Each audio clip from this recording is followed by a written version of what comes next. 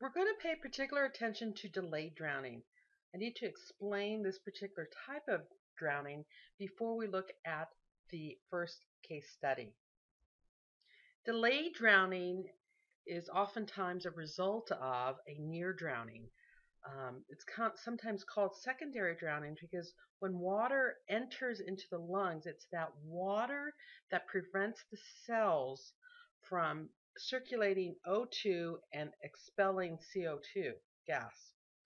So it's this compromise of biological changes in the lung, in both lungs, after a near drowning incident.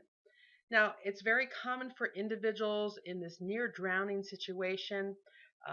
They can pull themselves out of the water, they act normally, they go to their family, and then towards the onset of that particular event afterwards, the individual may not feel too great, may have a headache, just wants to be a little sleepy, or if there is a near drowning, they're resuscitated, they survive for about 24 hours, and they're like I said before, they're conscious, they can speak to you, etc., etc.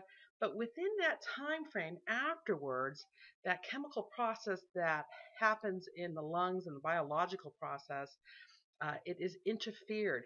And oftentimes that can start relating to or resulting in electrolyte disturbances, edema, pneumonitis. So again, it's the body's ability to bring in O2, circulate that, and expel CO2. It's that process in this delayed drowning that is compromised.